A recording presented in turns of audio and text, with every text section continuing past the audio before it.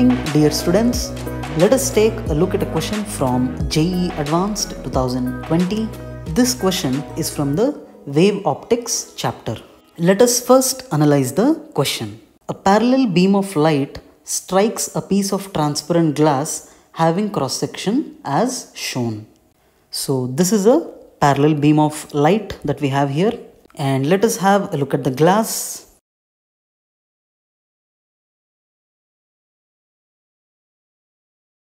So this is the glass here, and it has a cross section like alphabet B, sort of. So this parallel beam of light strikes the glass, and the correct shape, this is the question he's asking, the correct shape of the emergent wavefront will be. So he had given us 4 options, and in those 4 options he had given the shape of the wavefront, and we need to choose the correct option. So let us first draw the emergent wavefront, and then I'll put the options here, and we can have a look at the options. So firstly, all these points here are in the same phase. So here we have planar wavefronts. Okay. He has not mentioned that this is vacuum. So we will just take that this is vacuum and the speed of light is c. So from here to here, light will travel with speed c.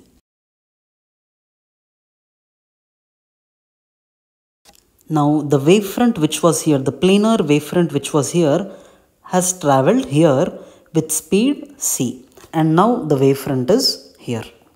Now as light enters the glass, its speed decreases to c divided by 1.5.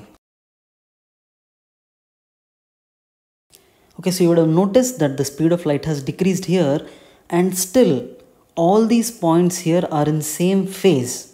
And still the wavefront is planar wavefront. Now some part of light moves from glass to vacuum, and its speed again increases to c. So this part of light has gone outside the glass, so it has travelled even more distance than all these points here. So now the wavefront will look like this. See, all these points are in same phase, right? So wavefront will be something like this and here. So inside it will be planar, and outside there will be a bulge, and again planar. Now the rays which are here travel further than these because they have come out of glass. So now all these points here are in the same phase. So we will have here a plane wavefront followed by a bulge here, and again here plane. See, his question is correct shape of emergent wavefront. Now the light has not fully emerged from the glass. Now the light rays have fully emerged from the glass, and all these points here are in the same phase. So let us join all these points here to get the emergent wavefront. So this here is our emergent wavefront. These were the 4 options which are given, and out of these 4 options, option A most resembles this one. He has mentioned that the figures are schematic and not drawn to scale. So the most suitable option is option A. One more question I have for you all here. See, in the exam, if he would have said, draw the possible wavefronts after the light strikes the plane surface of the glass. Okay.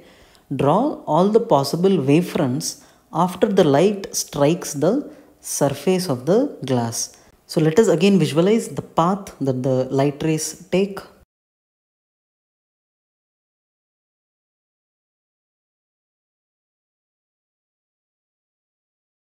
See, till here we had only planar wavefronts. So planar wavefront is not given in the option.